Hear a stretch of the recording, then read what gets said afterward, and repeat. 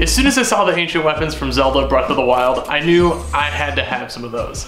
And I looked around online and there really isn't much that you can download, so I decided to make my own. This arrow is modeled completely in Fusion 360. I started with a picture that I was able to find online and just started sketching it out from there. And then 3D printed the parts on a Form 2 printer, and now I'm going to show you how to put it together. The model I'm assembling in this video had 18 pieces, each with its own iterations and prototypes, but the version that I've uploaded online is actually a simplified version just to make printing and assembly both a little bit easier.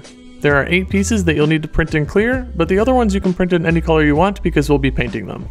My original thought was that keeping them separate would make it easier to paint, but it required a lot of sanding, and I even did something in the wrong order and had to make a slight alteration. You should start by priming your models with a matte spray paint, starting with light coats and then heavy coats afterwards. Try to avoid getting paint on any of the connecting surfaces, like here or here, because you'll have to end up sanding those parts later. Then you'll want to sand down all of the clear pieces so that the light can reflect off of the inside. I found it works best if you work with a rough grit sandpaper first, and then sand it in with something higher grit to smooth it out.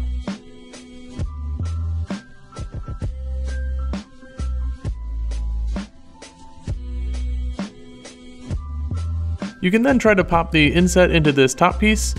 Some sanding might be required, but it's always better to spend more time sanding than to try to force it in and possibly break it.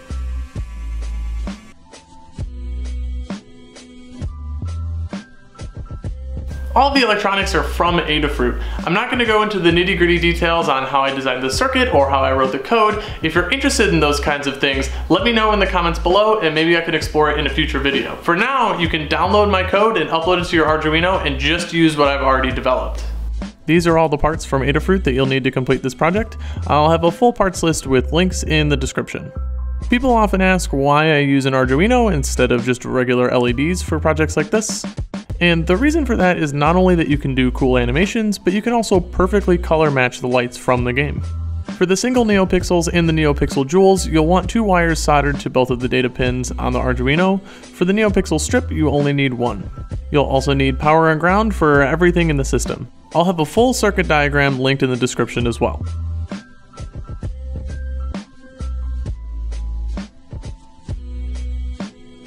Because it's such a tight fit in this prop, you'll want to constantly check that all the LEDs are working and that you don't have any shorts. If you need to, you can electrically insulate the wires with hot glue, and it'll also help keep things in place. Don't forget to add a switch to your battery to make it easy to turn on and off.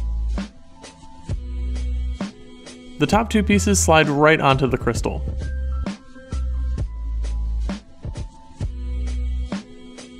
Remember how I said you might have to do some sanding if you get paint on these parts? Well, I had to do a lot of sanding. To paint the prop, I'm using model color acrylics, and I started with a base coat of just brown. I think it's pretty close to the arrow in the game. For the highlights, I'm using a mixture of yellow and brown. It's about 3 parts yellow to 1 part brown. I then added a little bit of weathering and character to the prop using a technique called dry brushing. Dry brushing is when you have barely any paint on your paintbrush and you just dab it into detailed spots. I did a dry brush of brown and then a small amount of black. I made the feathers on the back of the arrow out of EVA foam. I traced out a pattern of roughly what I wanted and then made 3 of them.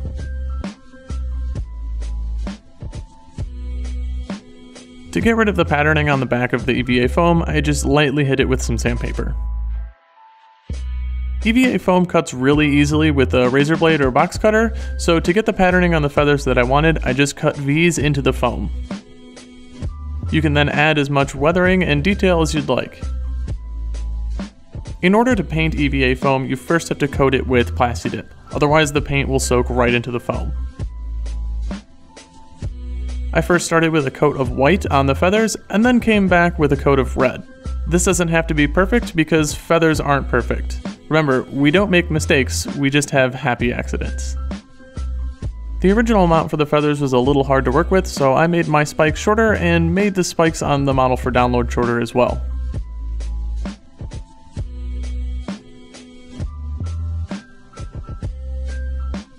I'm using a dowel rod for the shaft of the arrow. I measured out what was a good length for me and cut it to length, but you can make this as long or as short as you'd like.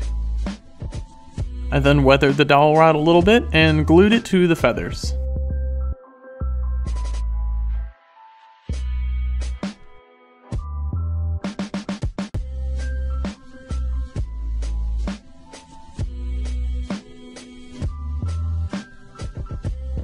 I used a little bit of hot glue to hold the dowel rod in place, but I probably didn't need it. You can at this point add screws to the arrow. I would recommend doing this if you're going to take this out cosplaying, but mine didn't exactly need it. You can then take some leather cord and wrap it around the arrow, and then tie it in place.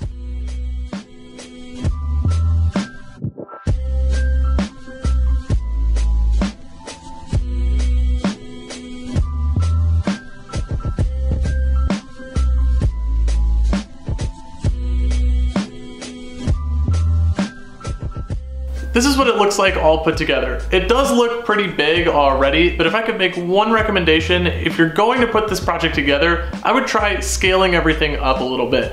It's gonna make assembly a lot easier and wire management definitely easier. Even though this project was pretty difficult to get all the electronics on the inside, I am really happy with how it turned out. If you like the video and you like the project, go ahead and hit that subscribe button and let me know in the comments below. If you ever do build one of my projects, please let me know. I love hearing about that stuff. You can either let me know on YouTube or hit me up on Twitter. Other than that, thanks for watching and I'll catch you next time.